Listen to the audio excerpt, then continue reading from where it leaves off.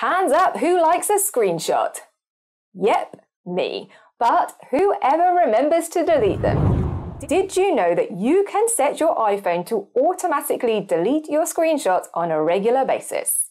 If you didn't, then check out this video. Hi, I'm Littlecott, the photo organizer, and I'm all about helping you preserve and share your precious photo and video memories without getting overwhelmed.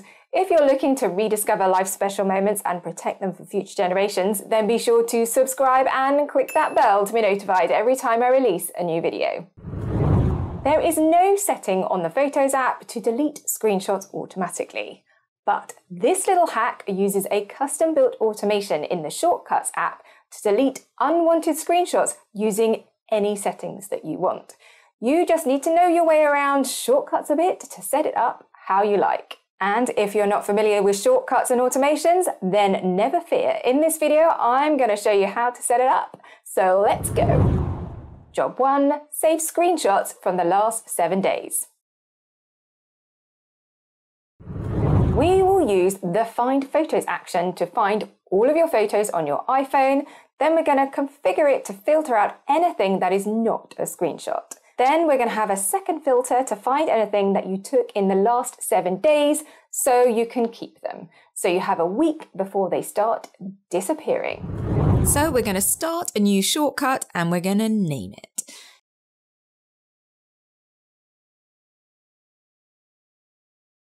Search at the bottom to find Photo and add Find Photo as the action.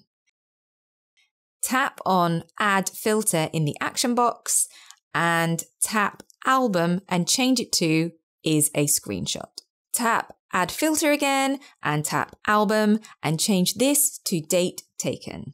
Tap Is On and change that to Is in the Last. Tap Years and change that to weeks or any other time span you want to go for. And then tap in that little blank space between is in the last and the weeks and add number 1 or another number, whatever you want. Then hit done on the keyboard, but don't hit the little cross on the top quite yet. Job 2, filter out important screenshots.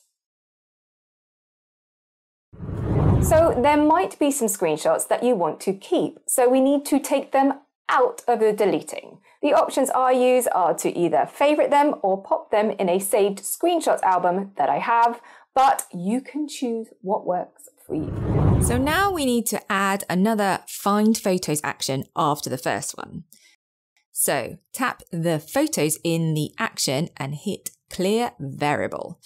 Tap Add Filter in the action box. Tap that album and change it to Is a Screenshot. Tap Add Filter again and tap the album and change to Date Taken. Tap Is On and change it to Is Before.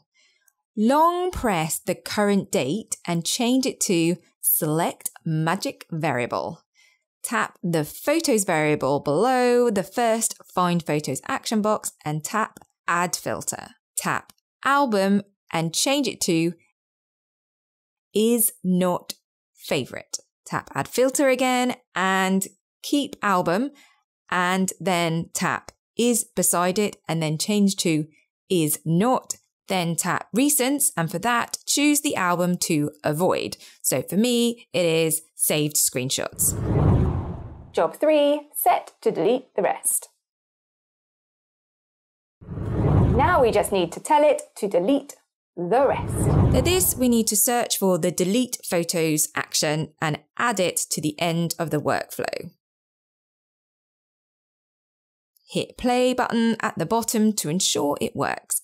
If you get an error, add a limit to the second Find Photos action because it may just not be able to manage it. Now you'll also probably get a little prompt asking you if you want to delete your photos.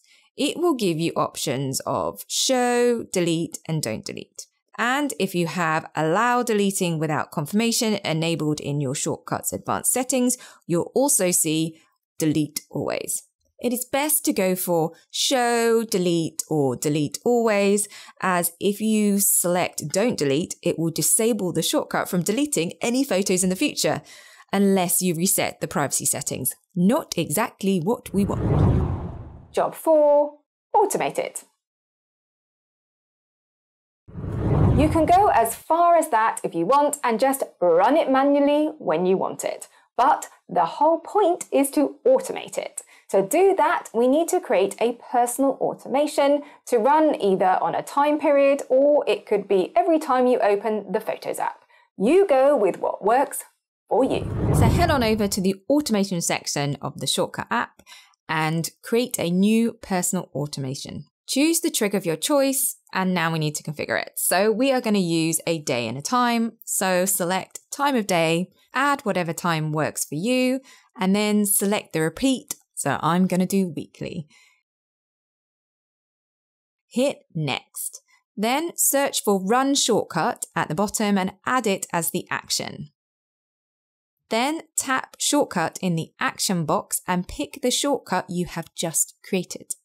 Hit next to keep going. Then toggle off Ask Before Running and confirm that you're okay with that. I also toggle on Notify when it's run so I know when it's run. And then hit Done, and that is it. So it takes a bit of setting up, but how good is that? What other ways do you think you could use this function to keep your camera roll clean? Leave them in the comments below. Are you struggling to actually start organising your photos and videos? Don't know where to start? I have put together a simple, straightforward, quick start guide to organising your photos and videos that's linked in the description below. So click through and I will see you there. If you enjoyed this video, go ahead with a like and a share, and don't forget to subscribe. Have fun rediscovering your memories. I'll see you in my next video.